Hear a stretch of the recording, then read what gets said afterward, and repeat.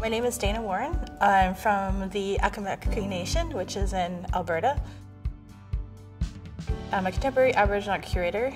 I've been a curator for almost 20 years now, so I can't believe it. Just to remember that first day of getting that letter of acceptance from Emily Carr, and that was probably one of the most exciting things I had in my life, and I knew that there was going to be like a huge change. It was such a crazy experience, just working with so many other artists and students, all just doing the same thing.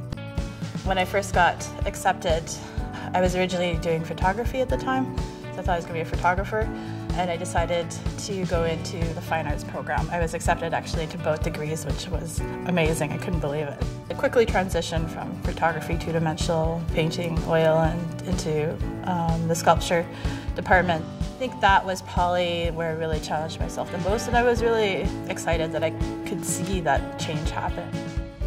But then in the end, at the end I decided to go into curating, so I think it was for a reason. Got to try all the disciplines and understand what they're about, and be able to work with artists who work in all various kinds of mediums.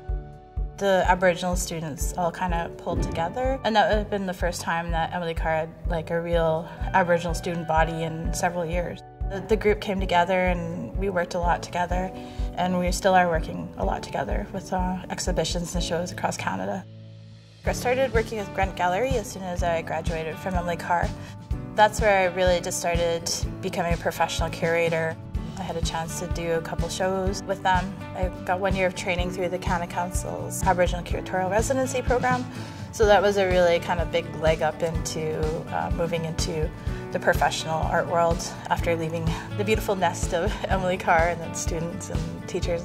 Urban Shaman was just looking for some help. Amber Dawn Barrow at the time was the director, and she wanted some extra help with running the gallery, so she asked me to move to Winnipeg, and I quickly drove over from Ottawa to Winnipeg. I was trying to figure out like how to put the shows together. A lot of times it feels it's a bit more experimental than it is in the institutions, so that's what I find more exciting about it.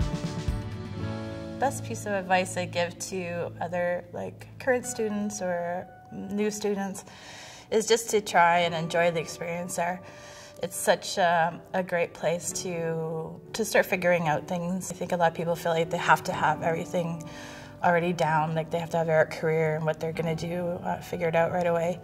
And I think that's just the time to be able to explore and try new ideas, try new things. I mean, that's what I did. I tried all the disciplines and ended up somewhere else, but yeah, so I think that's the best part, just to enjoy it.